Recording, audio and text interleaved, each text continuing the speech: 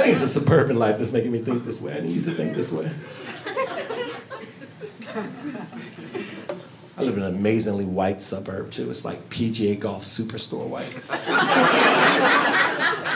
It's getting better, though, I'm not gonna lie. Like, the other day, I saw 4 black families in a grocery store at the same time. And we just looked at each other and smiled. Because deep down, we knew that the store manager couldn't follow all of us.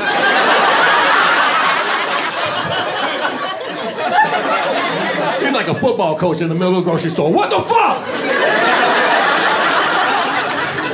Cut him off with the flaming hot Cheetos. Stat!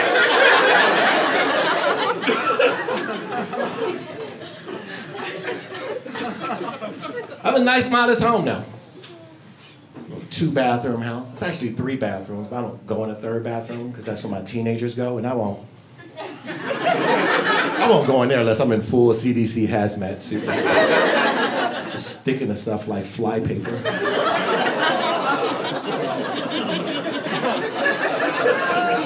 You get the joke. Listen.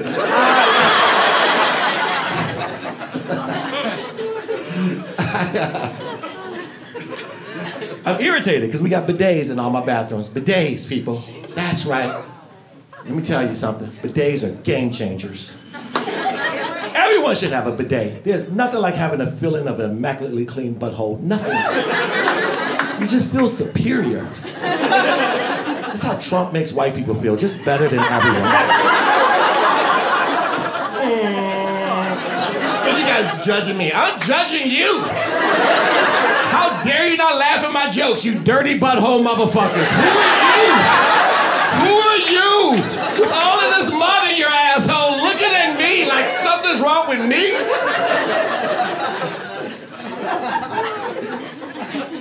First time I discovered a bidet, I was playing basketball in Japan like 20 years ago. And I was like, if I ever make enough money, I'm gonna buy myself a bidet. Come to find out, they're $59.99 at Home Depot.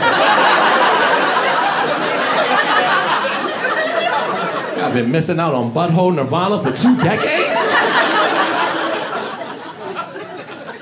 And they got all sorts of settings, but I put mine on 1. Full blast! I excavate my asshole. Sometimes I spray it so hard that the backlash tickle my balls. Oh my God! Pull my beard and call me daddy. I'm in love.